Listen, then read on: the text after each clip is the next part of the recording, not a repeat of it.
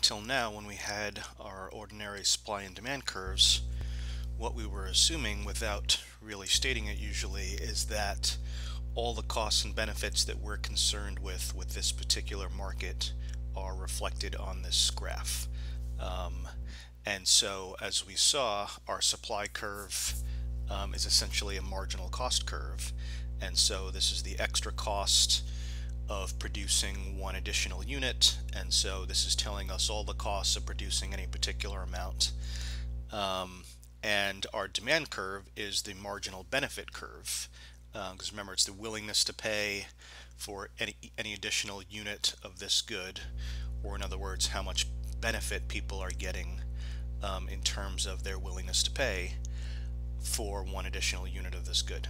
And so by going to equilibrium, we are assuming that we're producing all the units where that marginal benefit is above marginal cost, and so we're maximizing total surplus. In other words, it's efficient. Consumer surplus, producer surplus, there's no way to improve on this outcome in terms of total surplus. So as we saw when we did price controls, any price other than P1 in this case is going to reduce the amount of total surplus. So we're at an efficient point by getting to that equilibrium. Again, assuming that there aren't any costs and benefits that are not being reflected on this graph. Now we're going to change that assumption. And now we're going to make this distinction between private cost and social cost. And so all we mean by social in this context, social cost or social benefit, is just all the costs and benefits that we might possibly be concerned about. So from society's point of view, anyone who might possibly be affected by this market. And again, in our ordinary case that we've been doing up until now, there was no difference between private cost and social cost, because social includes everyone. Well, there wasn't anyone other than the people being affected. In this case, the producers were bearing this cost, so it was the marginal private cost, and that was the same as the marginal social cost, because social includes all the costs, but there were only private costs to worry about. This was just the cost being incurred by the producers of this good, and that was the only cost. And the same thing on the demand side. So the private benefit is just the buyer of this good. They're getting a private benefit by consuming this good, and that was also the social benefit, because those are the only benefits we were concerned with. When we have an externality, there's now going to be a difference between private and social. So the classic case of a negative externality would be pollution. So let's say we're producing this good in some factory, whatever it is, and every time we produce one unit, we're also emitting some amount of pollution. And so some third party is bearing the cost of that pollution. Someone other than either the buyer or seller or the people who are transacting in this market, so they're a third party. And so now, whenever we produce this good, we are imposing some external cost. Someone else is bearing the cost of pollution, not the producer.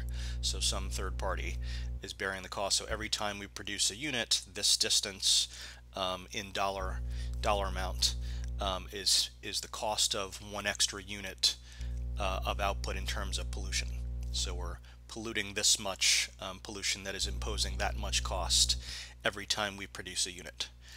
So for any particular unit, the private cost is here. So all the costs that producers are worried about, in particular the variable cost is going to be labor. So I have to hire one more worker or one more unit of worker hour or something to produce one more unit of output, but then we have this additional social cost for that particular unit. Someone's bearing the cost of that pollution. So keep in mind, this is not a supply shift. I'm now just showing where the marginal social cost is and where the marginal private cost. Now, so the supply curve is always marginal private cost. It was just that before it also happened to be marginal social cost because there was no distinction. Those were the only costs we were worried about. So I haven't shifted the supply curve here. The supply is still the private costs being borne by the producer of this product. but now I'm just showing where the marginal social cost is. And again, the external cost is just that difference, but the marginal social cost includes everything. So at some particular quantity, all the costs in marginal terms are being reflected here, which includes, in this case, mostly private costs, but then we have that additional external cost. And so our market outcome, what we're calling the the unregulated outcome, or without any kind of intervention in this market, our producers are going to only have the incentive to care about their own private cost, and so the market is using this to decide where to produce, and our buyers, they're not bearing the cost, or we assume the buyer is one of a million people who are bearing this cost of pollution, and their decision of whether to purchase this product has no effect on that. And so their willingness to pay has nothing to do with that external cost, and so the market outcome is just going to be here, right? Essentially, there's an incentive to just ignore this external cost. There's no incentive to account for that external cost. So that's going to be an inefficient level of production.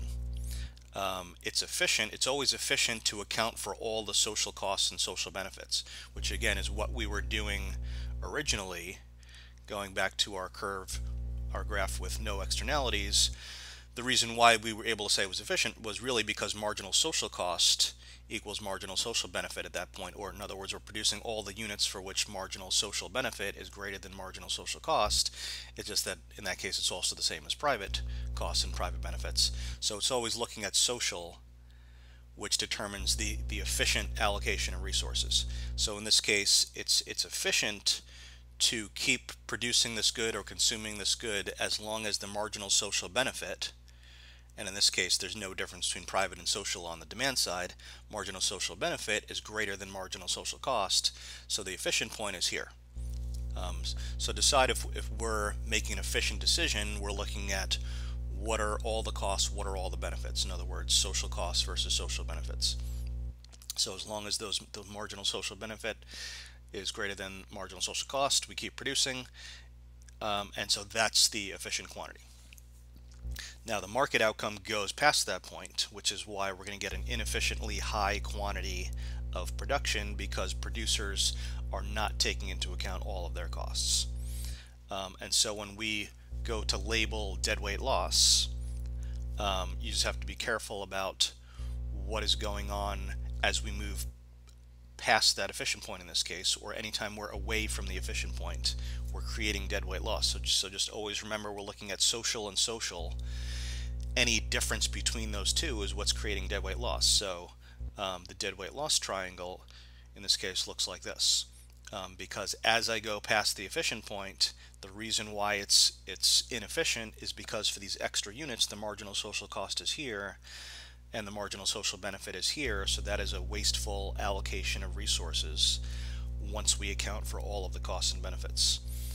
So just be aware of what's going on with your deadweight loss triangle, because there's a common mistake is you just draw a graph like this and then you see this little triangle here and you want to color that in, and it might be the same area because the way we drew these curves, but we want to get to conceptually the right area, which is always any difference between social cost and social benefit that we're producing is what's creating that deadweight loss. So for all of these units, there is a wasted resource because we're producing too much of this good.